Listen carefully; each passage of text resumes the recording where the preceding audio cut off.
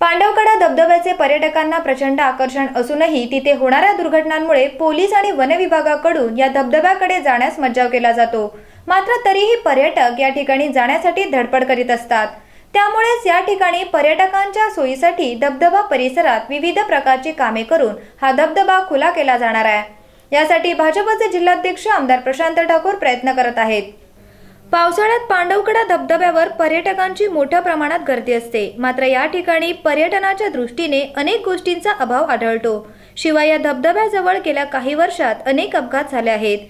त्यामुळे पर्यटकांच्या संरक्षणाच्या दृष्टीने या ठिकाणी जाण्यास बंदी घातली जाते। पण या मुंबईलगत असलेल्या या पर्यटन स्थळाचे साऱ्यांनाच आकर्षण वाटते। त्यामुळे या पांडवकड्याचा पर्यटन स्थळ म्हणून विकास करण्यासाठी आमदार प्रशांत ठाकूर यांनी प्रयत्न सुरू केले आहेत। यासाठी ते जलसंधारण विभागाकडे पाठपुरावा करीत आहेत। हा धबधबा बारामाही कसा प्रवाहित ठेवता येईल याचा पाठपुरावा करीत आहेत।